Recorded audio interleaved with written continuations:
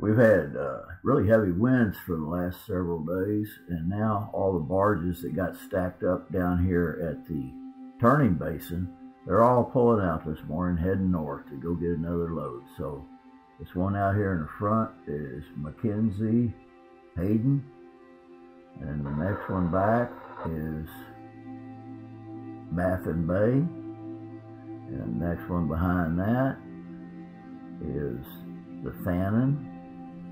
And behind that, we have the, let me see if I can get on it. Oh, why isn't it lighting up? Oh, Thomas F. I can't see that very good. Rollins. And then I think we got some more behind that. We got one here that's the Horizon. And we got one, well, no, that one's not moving. Here's one coming out. Carol Ann Golding, and behind that we got the Gordon A. Keenan, and well, that's about it for now, but that's several of them went through this morning. Busy morning.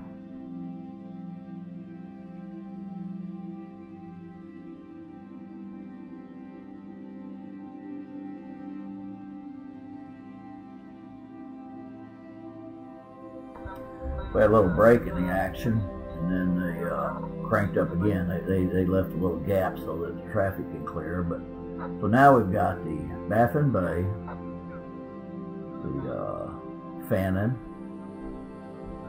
the Thomas F. What did I say? Roland? Yeah, okay. Whatever. The Houston, Carol Ann Golding. Then we got the Repentance. So anyway, it's been quite a busy morning.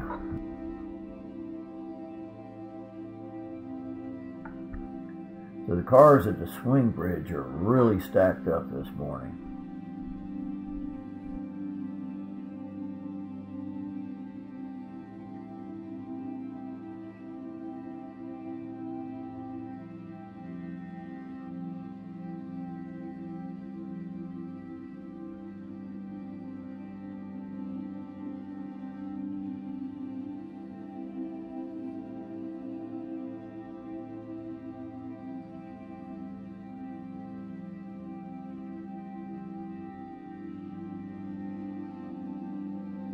Okay, it's about a half hour later than the other ones I did, so I'm going to go through this one more time and see if I can pronounce the names right this time.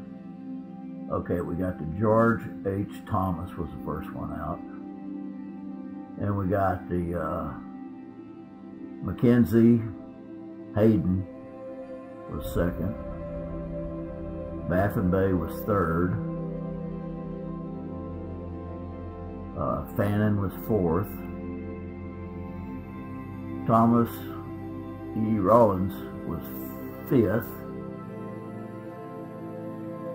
the Houston was sixth. Let me see if I can zoom in here. Okay, where we at? Let's see, that was in Houston.